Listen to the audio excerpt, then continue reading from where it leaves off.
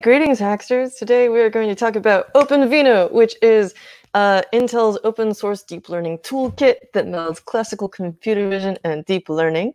It enables you to save bandwidth with high performance across a wide variety of devices with applications for retail, industry and manufacturing, healthcare, transportation, and more.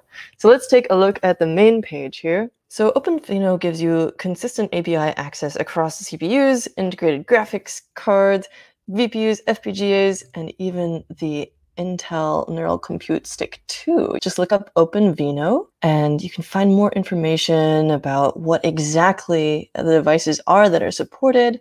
If you just hit Get Started, they've got a ton of really excellent documentation on here, including installation and setup guides. Here we have the OpenVINO Toolkit documentation. As I mentioned, there's setup guides. These include ones for Linux, Mac OS, even Raspbian, which I'm actually exploring right now, and Windows 10 and more. You're able to use C, C++, and Python.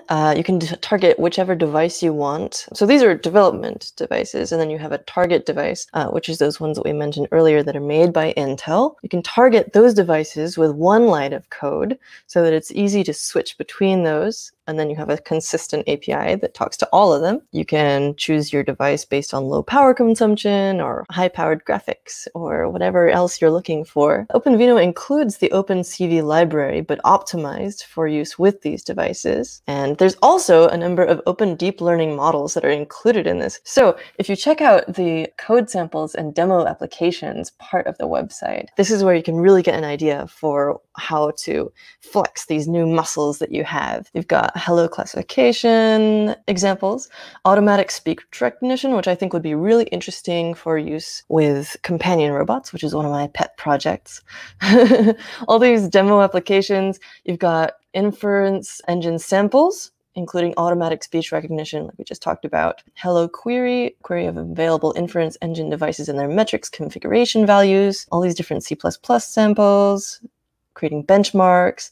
There are media files available for the samples, so you don't have to create your own sets of files. And then there's these pre-trained models. You can also create your own pre-trained models, actually. So what the process is that you choose or generate a trained model. You can generate one with TensorFlow, PyTorch, Caffe, whatever you like. And then OpenVINO will optimize the model for offline utility with hardware-agnostic optimizations and precision tuning. You load it into your application, and then you can use simple calls to grab the data and send it to whatever device you've chosen for inference. There's also a website called techdecoded.intel.io that includes a bunch more resources where you can learn about this and other Intel technologies. For example, I learned a lot about this from this Innovate Deep Learning Applications with OpenVINO video. But there's a ton of other content on here. Of course, if you look at the main page, that's where you're going to find all these links to getting started, examples, code samples, documentation, a forum. There's pre-trained models that we looked at and guides to the hardware. So I'm curious to hear what you all would use it for. We have one comment that says, "All right, hiya. Hey, what's up?" If anyone wants to chime in with what you would use it for, maybe I shouldn't say this right now until it's finished, but I'm working on a companion robot that's based on OpenVINO. It's got this little eye up here that'll be able to see stuff, and it's going to sit on my shoulder. But more on that later. For now, go check out the documentation and let us know in the comments what you're going to build with it. Stay cool and hack on.